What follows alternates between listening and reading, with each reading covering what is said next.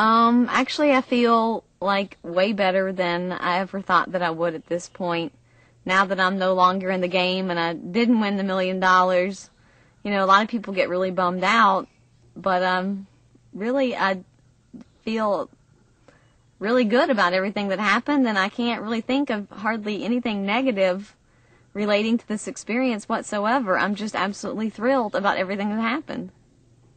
It's really hard to put into words what an experience on Survivor is like, but I just, I've finished this game feeling like I gave it, 110% every step of the way. I don't regret anything that I did or the way that I did it or who I did it with. I feel like I have gotten the fullest experience I can possibly get out of this opportunity. I mean, I've had the chance to be a part of all of the landmarks that take place in this game. I mean, first of all, making it through the first challenge and being on the tribe who wins that first challenge, an 11-mile jungle trek, that really makes you feel like you're made of way more than you ever expected. Being a part of the tribe mix-up and then the tribes merging and being able to win rewards and, participate in that aspect of the game, know what it's like to be the winner of a reward and go on a feast. To know what it's like to be a part of having a family member come out here and share this experience with you, to know that there's somebody else in the world that's very close to you who is going to know so much about how you lived and what your experience was like. Also, I won a car, which just still, at this minute, I don't even know if my brain has been able to accept that even happened. And then, to be on the jury, I mean, really, other than winning the game, I've gotten to experience every major aspect of this situation, and I just am ecstatic. I mean, I can't think of anything that I could possibly complain about other than not winning. I do think this is the toughest Survivor ever. Several reasons. The biggest thing is going to be the environment that we had to live in. It was insanely hot. Average, it would not be unusual for it to be 120 degrees in the middle of the day.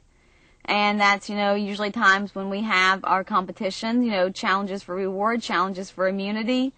That's, obviously not the best time to be doing anything physical, and we had to do so as well. Under the extreme heat, you haven't slept well because of the mosquito situation. Your body is dehydrated. Yes, we drink water, but it's still not enough to function, even in a normal life situation, much less in the 120-degree heat. Our nutrition is much lower than it would be in real life. So again, heat, dehydration, mosquitoes, lack of sleep, all really create a combination that just is very difficult to not only survive and thrive in, but to just simply exist. The food situation, basically we have existed 36 days, some people 39 days, on corn, and halfway through the game we were given the awareness of the Ramon nuts that we could also utilize for nutrition. So nuts and corn is what your body is functioning off of. We were not given anything. A lot of times when a merge comes along to bring a sense of community to a merge, you get a little basket of goodies. Or your loved ones come and spend the night at camp, they give you a little basket of goodies in celebration. We didn't get any of that. Nothing was given to us. We had to earn every last scrap of anything extra that we got. And, to get water, we had to travel down a huge steep hill just to get the water and carry it all the way back. I mean, everything seemed like, in comparison to other survivors, that it took double the effort. And it just really wears you out in this kind of environment. So everything seems so much harder. This experience is nothing but real. We really are not given any luxuries whatsoever. I mean, the rewards really are so few and far between that it's not like, at home you have a holiday or a special occasion and you go out to dinner and you eat way more than you're supposed to. I mean, you know, most people don't have lunch, and by dinner they're cranky and irritable and anxious to have a meal. You miss one meal in a normal day, and that can do that to you. So imagine going a week or 2 weeks, you know, even 39 days, and you get 4 good meals, 4 good rewards. What that's going to do to you? It's everything. I mean, everything that people are going to see is real. There is, I mean, the mosquitoes are real. You can see people's skin, and when you see 1,000 bites on one person's arm alone, that is real.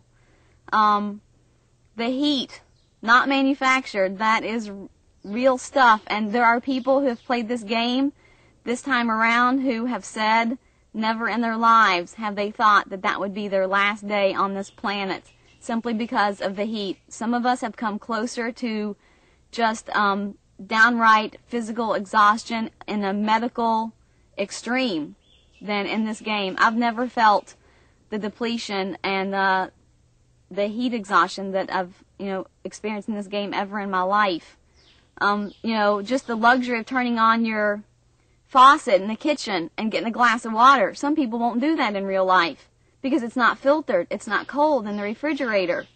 If we had a faucet to turn on and drink water straight out of that, that would have been a luxury to us. We would have absolutely been thrilled beyond belief. So imagine having to haul a huge clay pot, you know, all the way down a huge hill in extreme heat, bring the water back. It has to boil on a fire that you have to build, and you have to collect the wood, and then you have to let it cool, and then you drink it, and it's still got chunks of sand and bugs in it.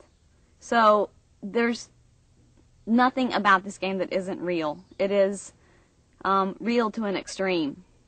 The only thing that I can really find a negative note in throughout this game was the day that Danny and Judd and Stephanie came back from a reward that also involved Gary. They were put together as a team, and they won a reward where they got to go away for the night.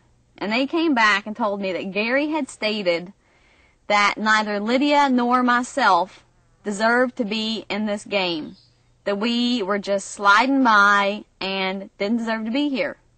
And that really hit a nerve with me on a very serious note, because I don't feel that, like, if you make it through the first challenge here, the 11-mile jungle trek, I don't feel that it is right to say that anybody doesn't deserve to be here, because that alone is more than the most of society could ever accomplish.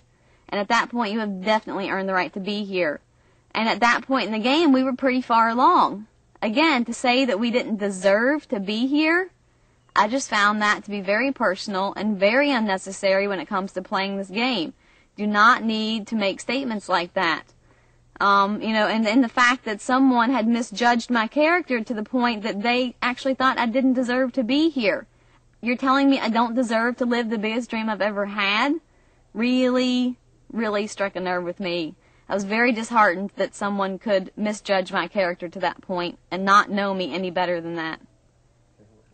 I do not believe in the curse of the car. I know Jeff said no one in 10 seasons of Survivor who wins the car ever wins $1 million. I do not believe in the curse whatsoever. I do not believe that winning the car had anything to do with, you know, my demise in the game, with me being voted out. I think the plan was set before I won the car. And, you know, as long as I didn't have immunity, it was going to be carried out. So, again, I made the most of the situation, and I left the game with yet another amazing experience and a brand new car. So, I mean, heck of a lot better than surrendering that or losing that reward and, you know, going home anyway. So, yeah, I don't believe in the curse of the car. Actually, I'm thinking that this curse of the car is actually a blessing, because I got more out of this experience by winning that car than I would have had if I hadn't. So it's more of a blessing than a curse if you really look at it the right way.